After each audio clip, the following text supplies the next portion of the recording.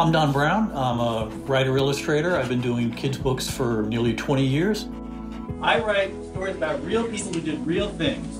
For the last 5 years, I've been doing graphic nonfiction on big historical events. I've done a graphic nonfiction on Hurricane Katrina and the drowning of New Orleans. I've done a graphic nonfiction on the history of the Earth, a geology book. I've done a graphic nonfiction on the Spanish influenza. And it was that book that led me to be interested in the history of vaccines and microbiology. Shot in the Arm was narrated by Mary Montague.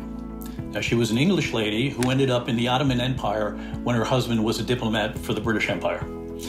There, she learned about a vaccine or a way to protect yourself against smallpox. Now, for virtually everyone on the planet alive, we have no experience with smallpox. But at the time, and for thousands of years, it was a killer. It killed up to 30% of the people it afflicted. Now, Miss Montague found a way where if you infected yourself with a mild case of smallpox, then you would be forever immune to it, because after you have smallpox once, you'll never get it again. And she used that opportunity to vaccinate one of her children. And it became all the rage of England when they heard about it. And it went around the world. It had already existed in Asia and the Middle East, and even in Africa. In the United States, in the Massachusetts colony, and a smallpox epidemic flared up.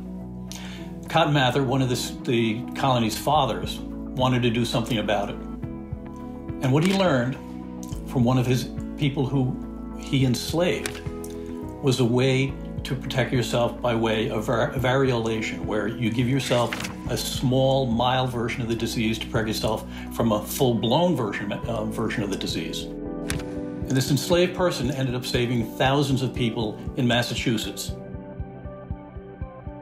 Certainly, the story about vaccine speaks to me personally because I'm old enough to remember the horror of polio epidemics. When I was a small child, my parents would be devastated, frightened beyond belief. Thank God we don't have to worry about that right now. And that's because of a vaccine.